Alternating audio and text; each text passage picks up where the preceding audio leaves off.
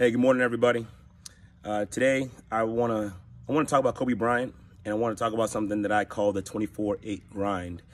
So, Kobe Bryant was an amazing basketball player, right? In the death of him and his daughter, and all those others on the plane has been almost like a natural disaster. It's been really bad.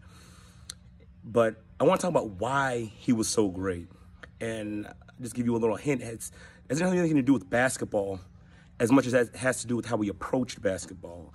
Now, if you go back, and probably many people have, but if you go back and watch a lot of his interviews and see how his mindset was and how he approached it, even when he was a young man, that's what made Kobe Bryant great. He wasn't the greatest because of how many shots he took. He was greatest because of how long he worked to make sure he made the shots that he took. He was the greatest because that even when he lost, there was a game where he lost the game-winning shot, and after that, he went back and practiced that same shot in that same arena over and over and over again. He perfected his craft. That's what made him so great.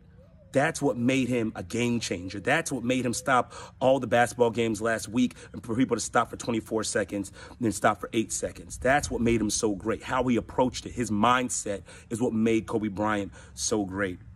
So I want you guys to approach your lives, and I want you to approach everything you do with what I just coined the 24/8 grind, right?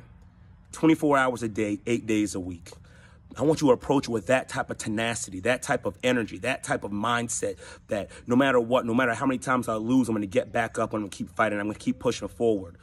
Yeah. I want you to approach, not just when you're on the basketball court. I don't want you to just call Kobe when you're on the basketball court and you shoot a shot. I want you to call Kobe every time you take a shot at work, every time you take a shot on yourself, every time you take a shot in school. I want you to call Kobe then. Let that be the 24/8 grind in your mind at all times, right? If you really want to honor him, if you really want to honor his memory and his legacy, then honor the work ethic he put into creating that legacy by changing your mindset and approaching everything in your life. Approach your family, approach your job, approach your business, approach your spiritual life, approach it all with that same energy, with that same mindset, with that same Kobe mindset.